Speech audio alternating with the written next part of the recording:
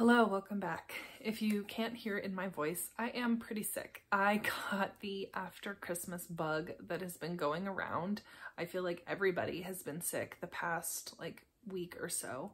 A lot of my coworkers, friends, people in my family, and now it's come around to me. So I have had a pretty slow couple of days in bed following Christmas, but I needed to film this video and get it out for you. So this is the follow-up to a video that I posted about a month ago, I guess now. Maybe 2 months? I don't even remember at this point. I guess it was a little over a month ago. And that video and also this one were in collaboration with two lovely folks here on YouTube, Lindsay from Lindsay's Little Library and Sarah from Sarah's Nightstand. They invited me to do this 5-star predictions series as part of their Book List Thursday series. Both their channels will be linked below, so definitely go and check out that Book List Thursday series that they have. And make sure you head over to their channels after this to see which of the books they picked were actually 5 stars. And I just finished the last book for this, so I was like, okay, I need to film this and get it out because it's going up for you all tomorrow morning. So I apologize if I have sick brain and I don't explain any of this well, but let's go ahead and get into these 3 books. So the first book that I have to talk about is Una Out of Order from Margarita Montemor, and I thought that this was going to be a 5-star because I've heard it compared to The Dream Daughter, The Time Traveler's Wife, and other time travel books like that. So Una, at midnight on every year, she is transported to a different year in her life. So she's 19, then she's 53, then she's 25, then she's 30, and she just kind of bounces around each year. And this is just following her life, taking these leaps each year. I think we have 7 or 8 leaps. And I did enjoy this, but I felt like the middle got pretty redundant. After the first 3 leaps or so, they all kind of started feeling the same. There was a couple of twists that were pretty good, but I did see them coming. And so overall, this was a good book.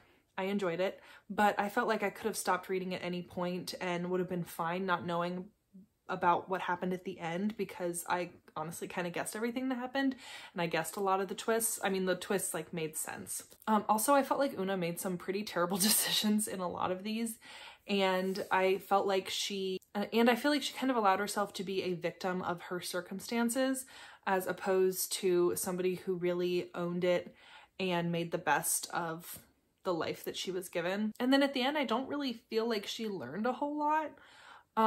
So it didn't go where I thought it would go. So overall, I'm giving this book 3 stars. So I enjoyed it, but not a favorite. Next, I read Kindred by Octavia E. Butler, and this is about a woman who is transported back in time to 1800. So it's set in, I believe, the late 70s, early 80s, and she's transported back in time multiple different times to the 1800s. And she is transported back to plantation era in the South.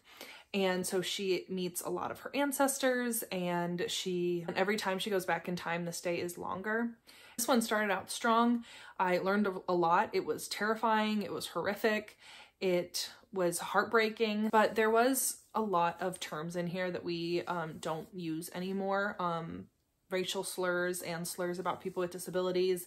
And some of that I just really couldn't get past. I feel like the use of the R word in any type of literature just really irks me. Whether or not it was written in a time where that word was widely used, I have a hard time getting past it.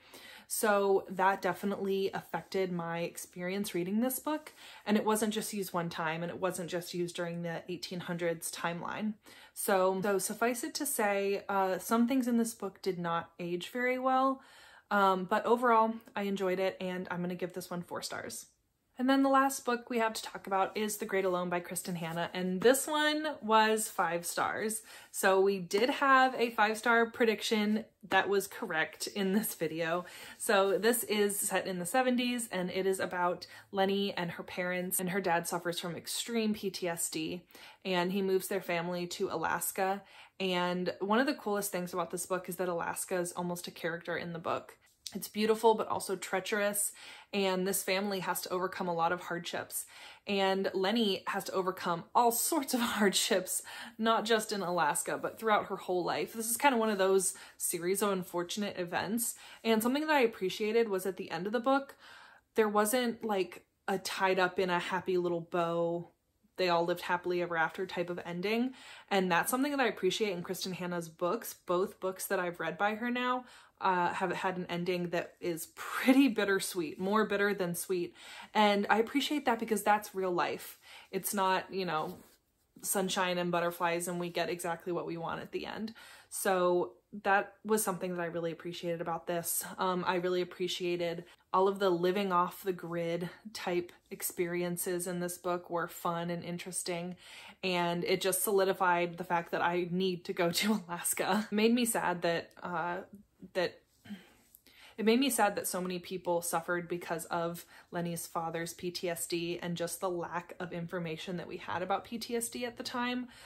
Definitely, if it had been even 20 years later, would have been a very different experience for Lenny and her family. And this was like a medium-paced, maybe even slower-paced book, but there was a lot of character development, and like I said, Alaska itself was a character that needed to be developed.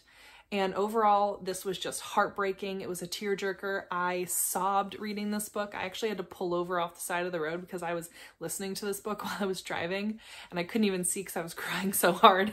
Kristen Hanna has done it again, another really great one. And of course, that is just an awesome cover. All right, so to wrap up this video, we had a 3-star, a 4-star, and a 5-star. So all good books, all wins. I even feel like 3 stars might be a little bit harsh for Una Out of Order, but that's how I feel right now. Maybe in a couple of weeks after I've sat on it for a while, maybe I'll change my rating, but for right now, I'm sitting at 3, 4, and 5. Thank you so much for watching. Make sure you head over to Lindsay and Sarah's channels to see what they thought about the books that they picked, and if they had any 5 stars. Hit that subscribe button, it really helps out my channel. And I'm gonna go back to bed because this is more talking than I've done in days. Bye.